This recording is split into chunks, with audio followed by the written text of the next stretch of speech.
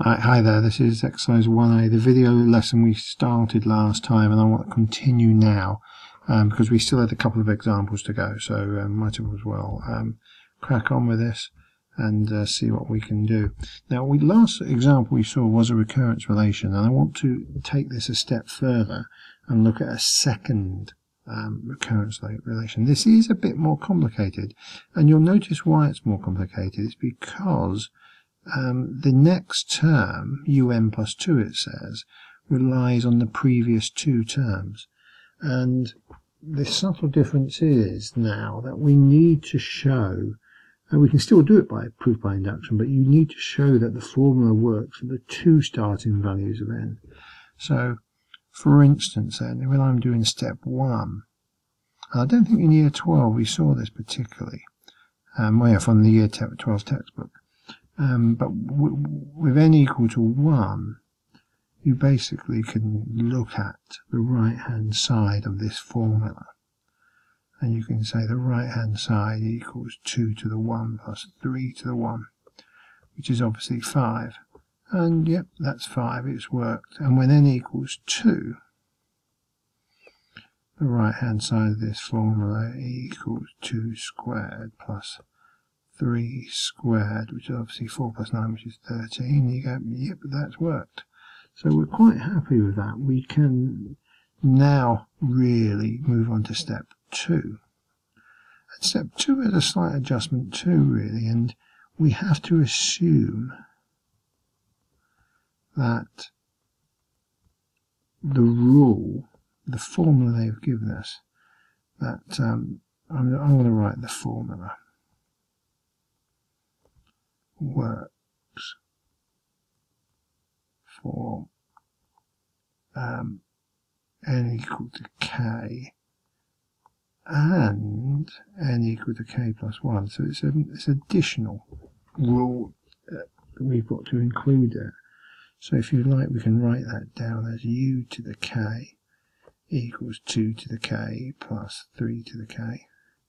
And we also have to assume that uk plus 1 is 2 to the k plus 1 plus 3 to the k plus 1. And that's all because in our formula we've got un plus 2. We've got to go one more than that. So our assumption now is that both of these work. We've shown it works for 2, and the argument will still hold. I'll just delete some stuff off this so we can see it all. So now we do step 3. And last time we did this very similarly. We basically went back to this formula and said, well, uk plus 2 is going to be 5 lots of uk plus 1 minus 6 uk. And obviously we've assumed something about uk plus 1. We've assumed that that is 2 to the k plus 1 plus 3 to the k plus 1. And then I've got to take away minus 6 lots of 2 to the k plus 3 to the k. And that's me substituting in the uk plus 1 and the uk. And now let's see if I can play around with this. I've got 5 lots of 2 to the k plus 1.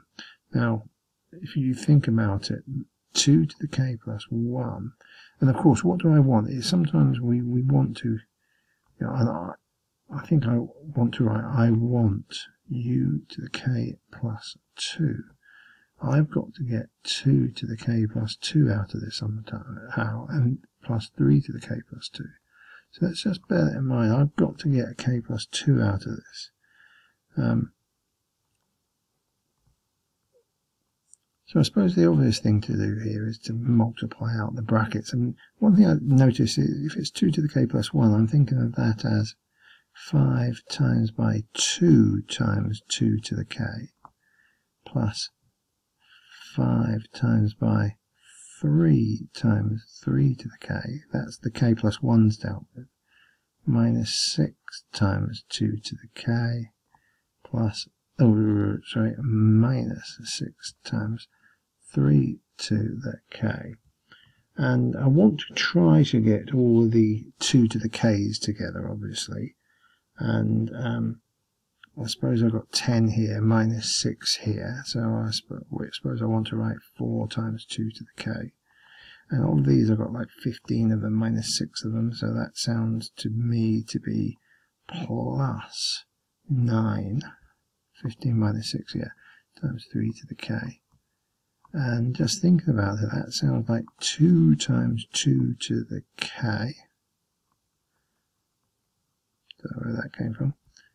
Plus a 3 times 3 times 3 to the k. And that allows me to write it as 2 times 2 to the k plus 1 plus 3 times 3 to the k plus 1. Is that right? Well, in fact, I can just don't write that at all. I get rid of this, and I say it's to the k plus 2, and I get rid of this one, and say it's to the k plus 2. That's which of course is what I wanted. I wrote that before. And then I just need that completion statement. And I suppose the only difference here is the completion statement would run something on the lines of the formula works for n equals 1 and n equals 2, and if it works for n equals k and it works for n equals k plus 1, then it also works for n equals k plus 2. Therefore, the formula works for all positive integers by mathematical induction. So something like that. So it's slightly different because it's a slightly different question, I suppose. And the last one I've got for you is a matrix one. So this is the third type that we saw in the year 12 textbook. First of all, it says m equals 3021, and it says show that m to the 4. Now it's a show that. That gives me the answer, I suppose. I suppose I'd better do a bit of proper work. M squared would be, oops, that's a 2, times by itself, which is 3021. And that's 3 times 3 is 9, plus nothing. 3 noughts, naught, that's naught. 2 3s are 6, plus 2 is 8. 2 noughts, plus that's 1. So that's m squared, and the great thing about m to the 4 is it's m squared squared. So all I've got to do now is do 9081 times by 9081. What's that give me? Presumably what I've got over there, but 9 9s are 81. Yes, it does give me 81 up here. Nothing, nothing.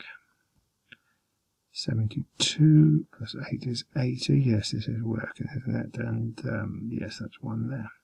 So yes, it has done the job there. Hence, it suggests a suitable formula for m to the n. Well, not obvious. The only thing I think here is 81 is such a nice number. It's like 3 to the 4. Ah, right, and this is m to the 4. So I'm wondering whether or not, for part 2, m to the n would be, well, that was 3 to 4, so I'm going to say 3 to the n. And that one's underneath it is 1 less, so I'm going to say it's 3 to the n, but then take away a 1. And 0 and 1 seem fairly consistent. So that's my conjecture. That's what I would suggest would be a formula for m to the n. Now, if it's true, then it will work for... So I know then that m to the 4. So this is going to be step 1. This is my proof. M to the 4 equals, and I've got it up there, 81, 18, or 1. And if I use my rule, it's 3 to the 4, 3 to the 4 minus 1, 0, 1. So yes, it's true. I mean, I've really just repeated what I already knew, but I've gone through the process.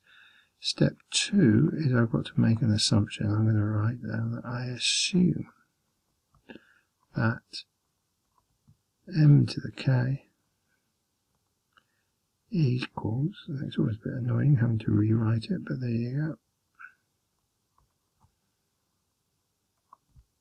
go, for all n belonging to the natural numbers, or that's sometimes written as the positive integers, which is positive integers is written z plus. But you could even write it with positive integers. Now I need to just zap my annotations, so I shall do that now.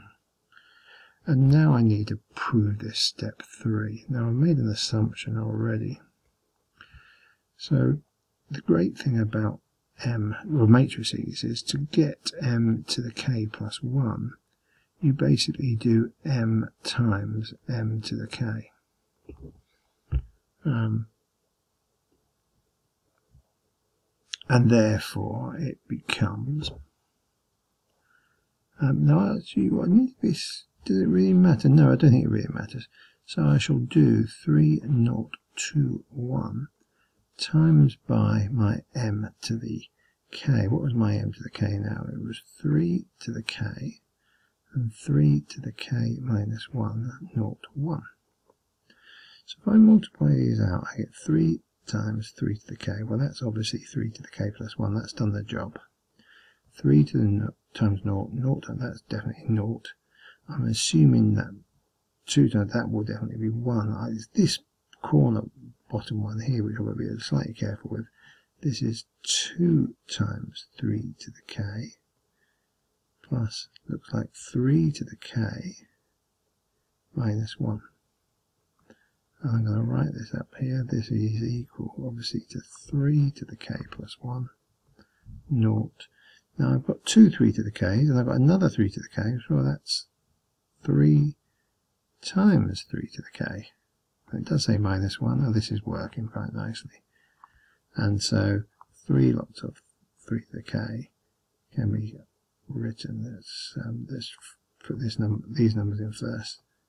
And this is an extra 3 here. So this is definitely 3 to the k plus 1. Don't forget your minus 1. And this is where we write, this is the given result, etc., etc. And it's a fairly straightforward one. It hasn't got 2 different terms. So that's worked out quite nicely. I think that's okay. So we've done now 4 examples. The 4 examples we saw a differentiation one, which that worked okay. We saw 2 different types of recurrence relations. One was fairly straightforward. One had the double terms, the U1 and the U2, and we had a bit more to do. But after that it was fine. And then the last one, matrices. So we've got 3 different types.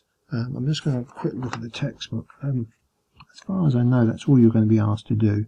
But if there's any strange ones, just give me an email, and or come and see us, and we'll sort that out. So hopefully that makes sense, and we'll call that quits there. So best luck.